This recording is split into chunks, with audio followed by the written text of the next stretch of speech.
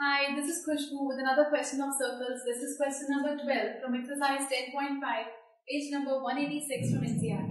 This says, prove that the cyclic parallelogram is a rectangle. तो prove करना है कि एक cyclic parallelogram एक rectangle है.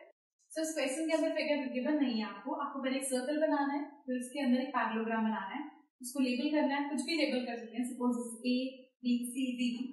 अब हमें गिवन है कि parallelogram ABCD is a cyclic parallelogram. To prove कि ABCD is a rectangle, ABCD को हमें rectangle prove करना है. Proof.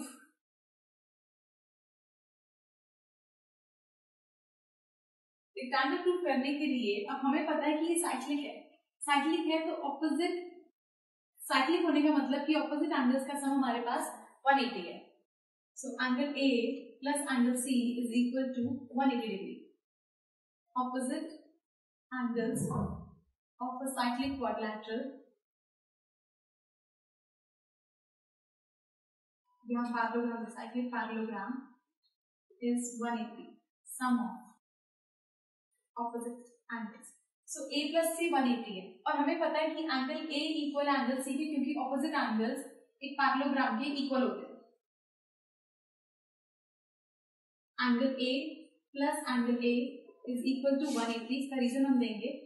Angle A is equal to angle C since opposite angles of a parallelogram are equal. So यहाँ पे हम लिख सकते हैं angle A plus angle means twice of angle A equals 180.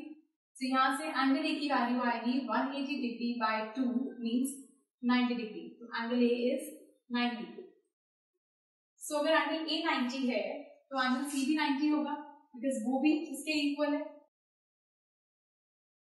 As angle A is equal to angle C, therefore angle A equals angle C equals 90 degree. Since opposite angles का sum of 90 हो गया, similarly all are 90. Opposite sides parallelogram की भी equal होती है, rectangle की भी equal होती है. सिर्फ ये डिफरेंस होता है कि रेक्टेंगल में कॉर्नर एंगल्स 90 के, पैरेललोग्राम में नहीं होता. तो अगर हमने ये प्रूव कर दिया कि 90 के, that means it is a rectangle. Similarly,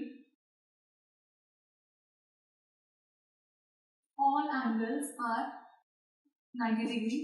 Therefore, ABCD is a rectangle. So this was the last question from NCERT. In case आपको कोई doubt हो, please do write to us and do watch the next video for some more questions.